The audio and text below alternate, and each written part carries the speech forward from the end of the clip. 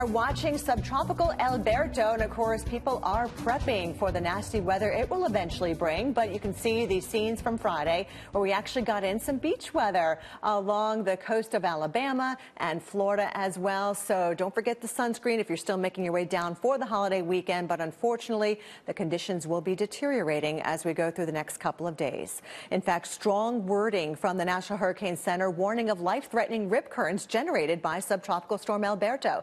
The risk of rip currents will be ramping up along the Gulf Coast this weekend. Here to talk about how to stay safe is Wyatt Wernick from the American Lifeguard Association. Good morning to you, Wyatt. Thanks for joining us.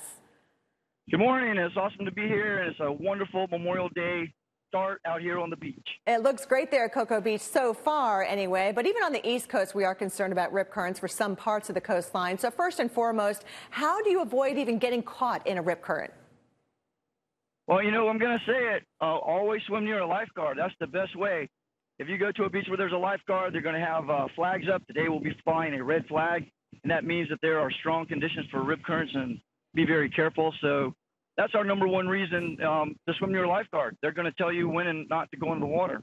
And yeah, only attend those beaches where there is a lifeguard, right? But say you do get caught in a rip current. What then? What do you do? Well, if you get caught in the rip current, the very most important thing to do is to stay calm.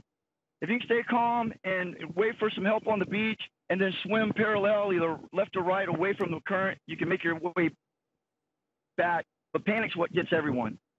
Yeah, you just got to try not to panic, but easier said than done, right? I know you guys perform a lot of rescues when it comes to rip currents, but when you're like sitting up in the chair, can you actually spot a rip current? What do you look for?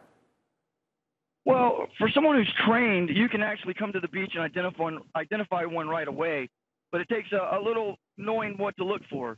We actually have a beach here that's been had some new sand put on it. We call it beach restoration, and it causes these little dips, little whoop-de-doos. Have you ever been sitting on the beach and the water comes surging up and gets you wet, but the people beside you are not? Well, that's a channel where a rip is, so that's one real easy way. And rip currents aren't the only hazard we should be watching out for this holiday weekend, right? What else should beachgoers be aware of? Well, keep your eyes on the Weather Channel because we got some bad weather in the forecast, absolutely. But today we have sun. It's beautiful out, so always want to bring sunblock. And we also warn people about these expansive beaches that we have now, up to 50 yards. Have some foot protection. Wear sandals because this sand gets really hot.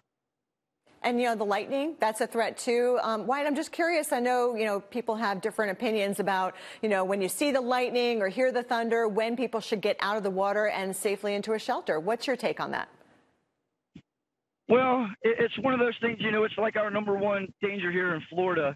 But again, if you're near a lifeguard tower, they're going to shut down the beach. We have a count system. When we see the flash, we count, and every 3 seconds is a mile.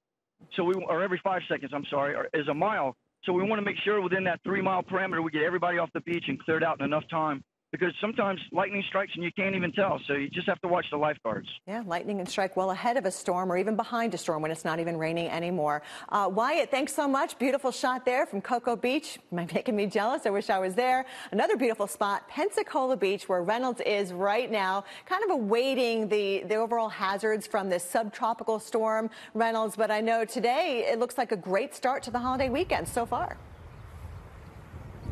Oh, my goodness. Yeah, absolutely. I mean, people are just coming out here